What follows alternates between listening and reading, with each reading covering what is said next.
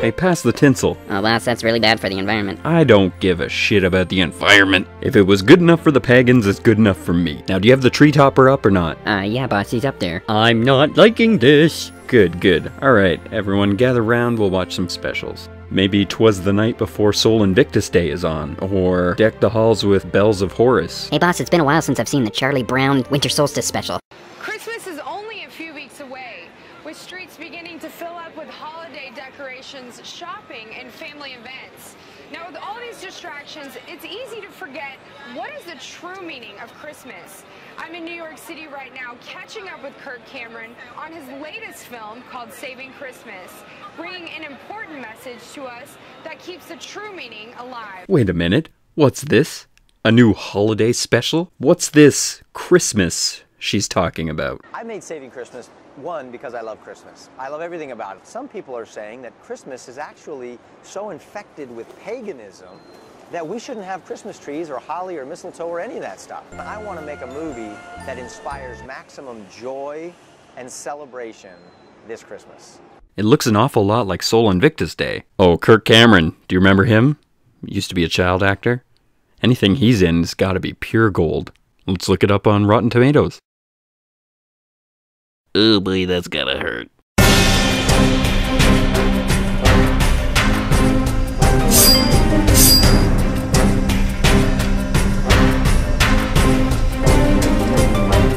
The movie follows a man named Christian who sees Christmas as a time for pointless shopping and useless traditions.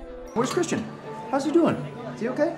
Oh, he's fine, really. He's just not into Christmas this year, that's all. When his Scrooge-like attitude begins to sour the party, Kirk's character decides to show Christian the true meaning of Christmas. Everything you see inside there, it's all about Christmas. It's all about Jesus. Oh, Kirk Cameron, how wrong you are. The celebration that you know as Christmas has nothing to do with the birth of Jesus Christ. Literally nothing. The great Roman Empire used to be mostly pagan. Different forms of pagan beliefs that were all very similar. Along came Constantine and basically changed the dynamic of the Roman belief system. Everybody had to basically convert to Christianity. But what happens when you tell a whole population of millions of people that they have to change their entire belief system? Well, that doesn't go over so well. So what do they have to do? They have to make all of the current celebrations relate to the new belief system and not change them at all. Let's watch the actual trailer for the movie and see if we can do a point-by-point analysis of everything that's wrong with it.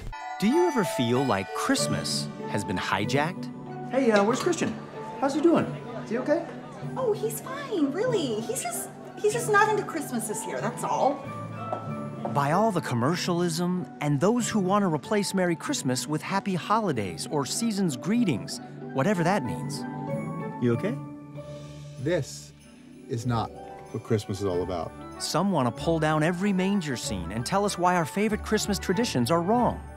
Newsflash, not in the Bible. That's a pagan idol symbol. It was the winter solstice. Jesus was not born in December. It's exactly what the Druids did. It's like a carjacking, but like of our religion. And guess what? Santa got in the car, kicked Jesus out, and was like, rolling, rolling, rolling, and just took it. So you can clearly tell that Kirk Cameron has heard these arguments before. They have been presented to him. Christmas and the celebration of Christmas literally has nothing to do with the religion of Christianity. In fact, the Bible mentions Christmas trees in Jeremiah 10, talking about the old pagan practice of cutting down a tree, adorning it in gold and shiny things, and decorating it in their living room, or whatever the fuck room Mud Hut's been back then. Isn't it time somebody spoke up? Everything you see inside there, it's all about Christmas. It's all about Jesus. All the consumerism, lining up at stores to buy the best gift for all your family and loved ones and friends, buying the best decorations for your house, making your yard look sparkly and shiny, and showing off to all your friends with nice Christmas clothing you can wear. This has nothing to do with the teachings of Jesus. Any Christian with half a brain would see this, but that's clearly not the case. There's a reason why nobody wants to give up Christmas, and it has nothing to do with God, Jesus, or the Bible.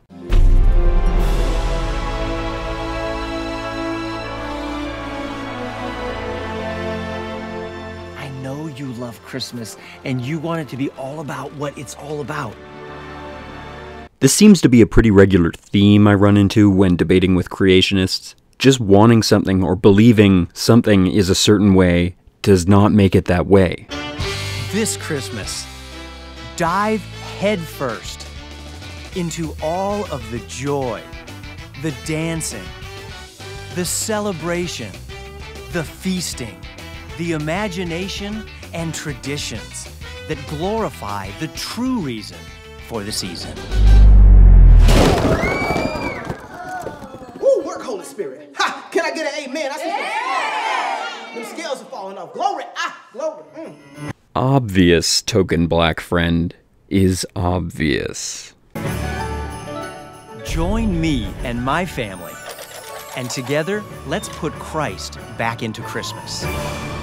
I'm having a hard time believing that Kirk Cameron's going to properly address some of the issues, like, for example, Yule, or Yuletide is the Scandinavian fertility god, and the Yule log was a log that everybody would put their wishes and wants upon and before they would burn for good luck for the season. Do you think that he brings up the tradition of the wreath that was originally a Wiccan tradition? How about mistletoe and holly? Oh, that was a Druid tradition, believe it or not. The tree tradition, the Christmas tree, was originally brought up by Saturn worshippers, another sun god cult. Also, Saint Nicholas, he was kind of retconned in. People will say that he was in the Council of Nicaea, but he's actually a derivative of Thor or Odin. And there's other traditions that are derived from Sleipnir, Mithras, Sol Invictus, Horus, Timmuz, which was the Babylonian Jesus, basically. All of these traditions were kind of melting potted into one big celebration. People do not like their celebrations to be changed, especially not when a new god is shoved it down their throat. People are much more willing to worship a new god or goddess than they are to change the way they do things. The reason Christians celebrate Christmas is because the Romans became Christians, and the Romans did not want to change their traditions. They just changed all the names of those traditions. Pretty simple. Time to get drunk! Merry Christmas, everybody. Happy holidays, season's greetings, Chappy Chanukah, and have a good one.